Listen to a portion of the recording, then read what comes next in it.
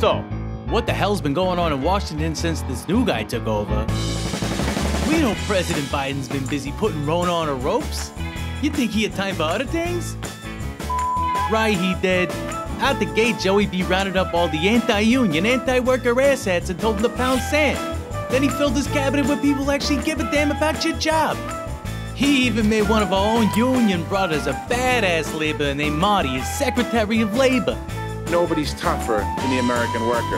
Biden gives a shit about your wages and making sure workers got the skills to win. He's pushing the PRO Act so you get a say in how much you're worth. Biden saved pensions so you don't have to work to the day you die. He's saying buy American for sake, so my tax dollars aren't paying for more factories in China. Biden took a train to work every day, so yeah, he gives a about trains. What, you don't like trains? Guess who delivered the American Rescue Plan? Joe ain't right. President Joe Biden, getting us up off our asses and working again. What's up next for the scrappy Irishman? Not just another infrastructure week. He's about to drop the American Jobs Plan, guaranteeing food on the table of millions of union families. America is on the move again. So let's go, Joe. Build back better, baby.